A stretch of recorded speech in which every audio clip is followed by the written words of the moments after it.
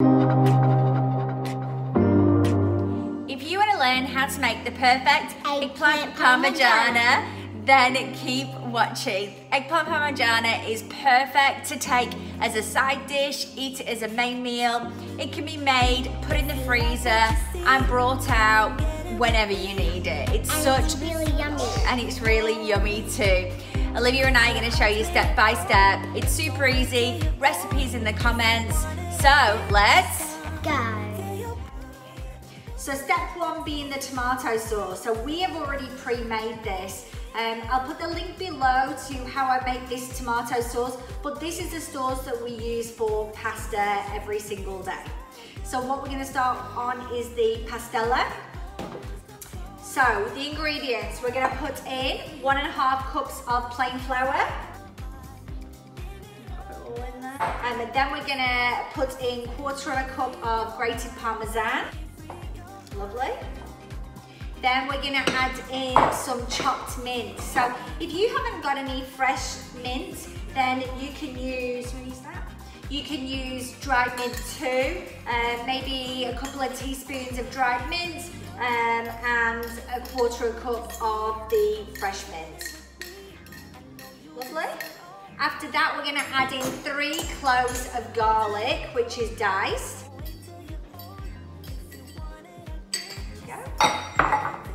And then a pinch of salt. Great job. And then we're going to put in 2 eggs. So Olivia's going to, we've got one cracked in here already. So we're going to crack another one in. Yeah, no shell. Great job. Okay, now give that a quick whisk.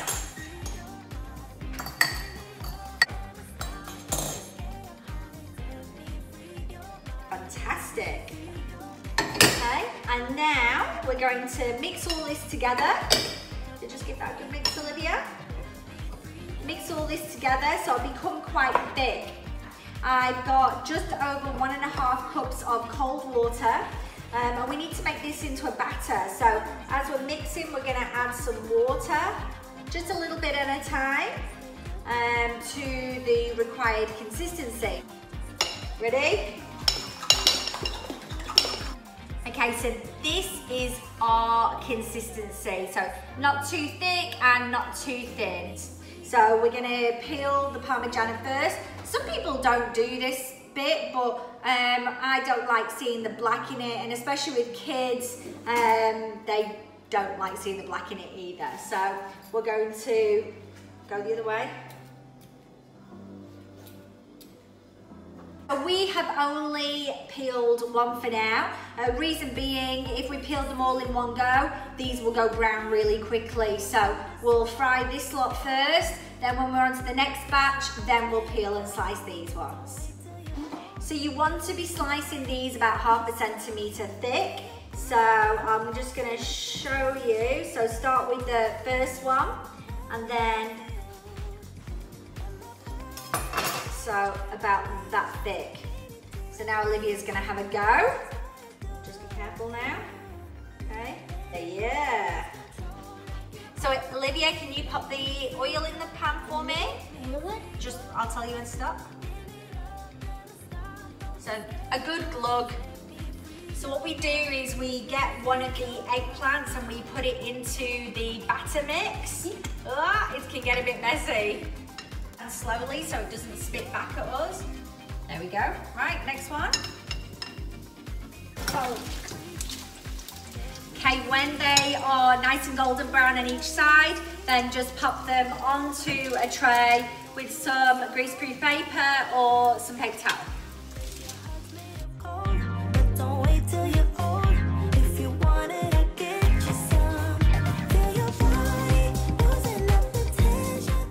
So all the eggplant's been fried, and now we're gonna lightly salt it.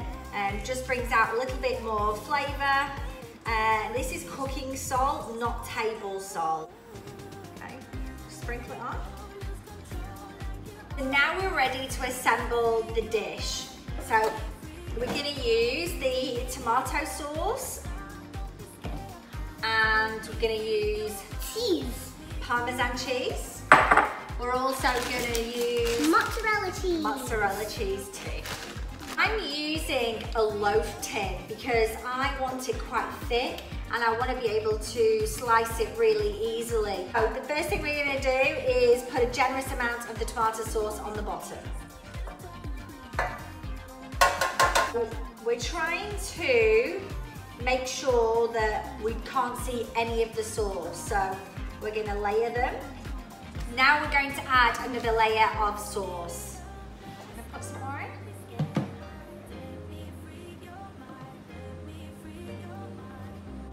And now we're going to sprinkle with some Parmesan. Like covering it all? Yep. And now time to add some mozzarella cheese. Now I use the grated version. There's always better versions of mozzarella, like the sliced mozzarella, but this is fine for us. Now time to put the second layer of eggplant on.